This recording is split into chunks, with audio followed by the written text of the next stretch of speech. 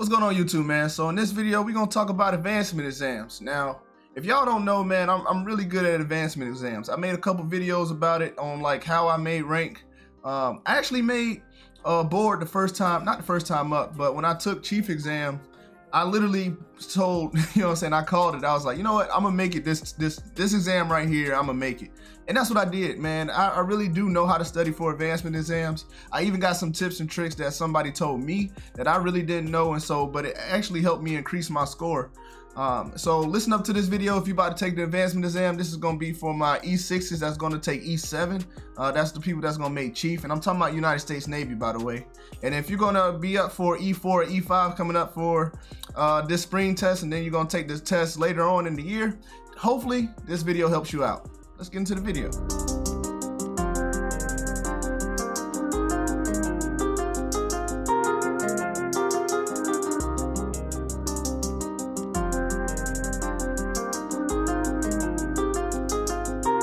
All right, man, so if you guys never seen this before, this is a profile sheet. This is one of my older profile sheets, and I actually like this profile sheet because it's pretty funny. It's a little story behind it. But I was AO2 at the time, and I was going up for AO1, so that's my exam rate, right? There we go, that's a little bit better. I was going up for AO1, and so you got your award points, you got your pass but not advanced points. So this is the part that really matters the most. So your final multiple needs to be higher than the minimum multiple required. That's what this is. So you need to score a 176.97 for this particular cycle, and I ended up scoring a 176.98. This is a pretty important cycle for me because I was going into a new command and I really didn't know what was going on there. And I really felt like if I didn't do my best on this test, if I didn't advance on this test, it was going to be a lot harder next cycle.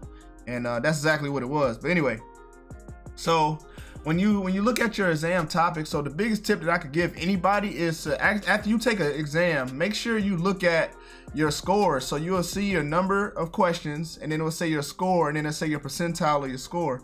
But also it has the number of topics, so it'll tell you which topic is, and from reading left to right, you got your topic, your questions, your score, your percentile.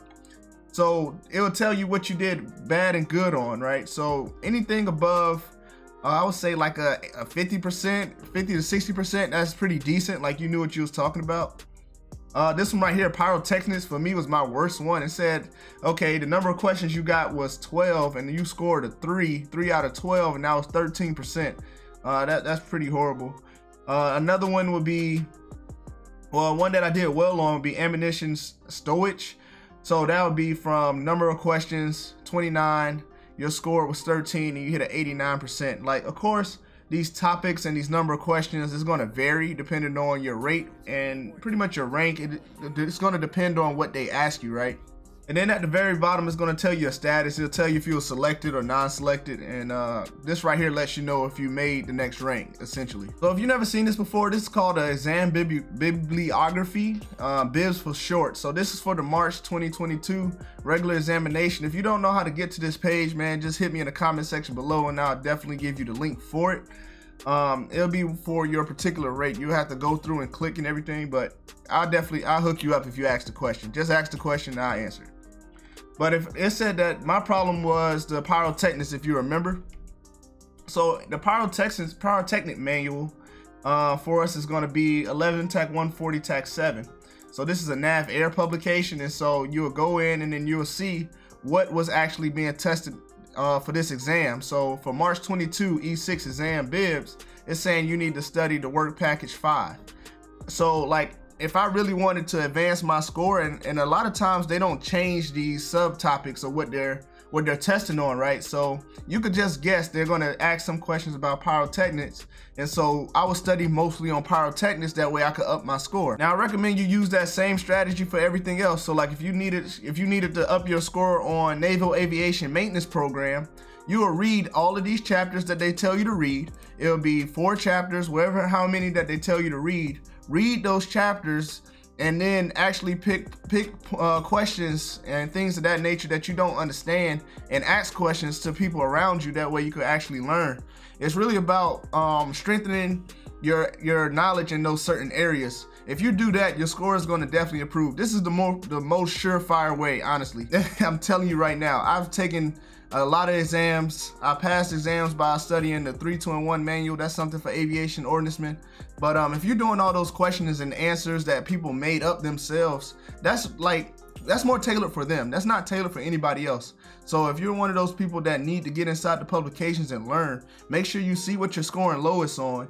Go to the bibs, line it up with the test scores, line it up with the subject, and line it up with the chapters that you need to pinpoint what you need to strengthen. I guarantee you your score is gonna go up at least a couple points. Because as you see it, man, I made it by like 0.1. So that could be the difference between you making rank and not making rank, just by you taking that extra initiative. Use the tip of actually making questions yourself and testing other people.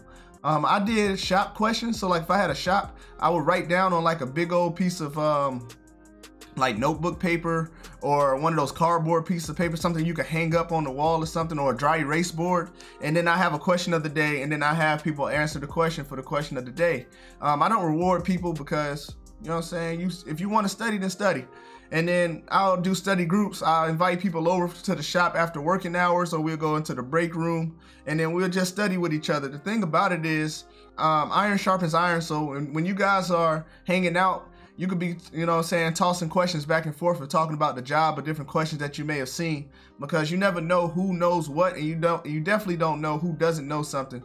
A lot of people are, you know what I'm saying, they don't want to air their dirty laundry. They don't want to be like, man, I don't know nothing.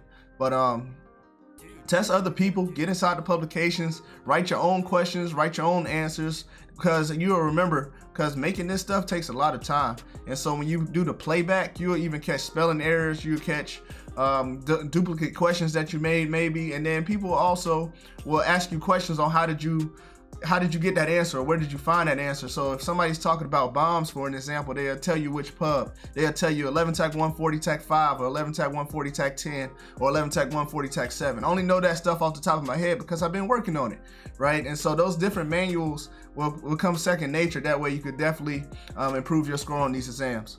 Appreciate you guys checking out the video, and I'll catch you next time. Peace.